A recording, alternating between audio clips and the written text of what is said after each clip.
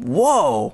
This thing is huge! I think it's very hard to imagine having a glass table, especially a glass table this large, back at home. But these weren't made for your home or my home. These were made for kings and princes, and they would be put in vast palaces, probably alongside chandeliers and other very large and very prominent furnishings.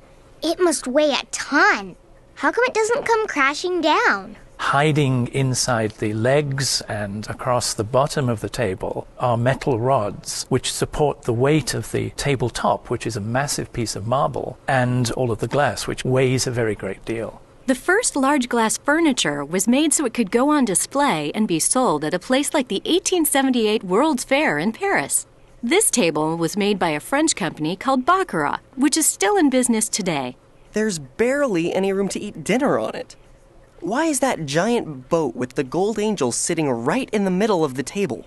Maybe they used it for a party punch bowl. I don't know that it is a punch bowl. I think it's a piece of elaborate, large, over-the-top decoration. Just like companies advertise today to get you to buy the latest toys, clothes, or games, glassmakers at the World's Fair in Paris were also advertising to a very particular market. When wealthy princes from the Middle East and India took one look at all the beautifully cut and polished glass, they went crazy for it. Can you imagine how much furniture it took to fill up a 127-room palace? That's a lot of glass.